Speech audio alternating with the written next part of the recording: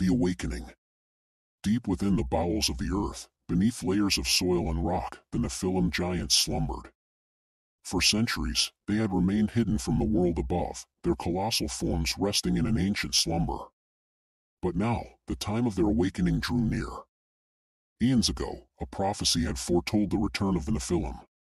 It spoke of a time when the world above would be on the brink of destruction, and the giants would rise to restore balance and harmony. That time had come. As the first rays of sunlight pierced through the cracks in the earth's surface, a stirring echoed through the underground chambers where the Nephilim slept. It started as a faint rumble but grew steadily louder, awakening the giants from their deep slumber. One by one, the Nephilim rose from their stone beds, their massive bodies shaking off the dust of centuries. Towering over mountains, their presence filled the cavernous halls, their eyes glowing with a primal power. Nephilim, the eldest of the Nephilim, emerged as the leader.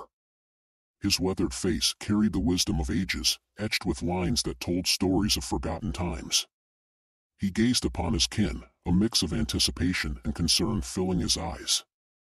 "Our time has come," Nephilim boomed, his voice echoing through the underground chambers. "The world above is in turmoil, and we are destined to restore its balance. But we must be cautious, for not all will welcome our return." The Nephilim giants, their bodies adorned with ancient markings, listened attentively. They knew the challenges that lay ahead, the battles they would face, and the skepticism they would encounter from those who had long forgotten their existence. Nephilim continued, "We shall venture to the surface, guided by the ancient prophecies. Our task is to bring unity and peace, to heal the scars that mar the world. But we must be gentle in our approach, for our size and power can bring both awe and fear."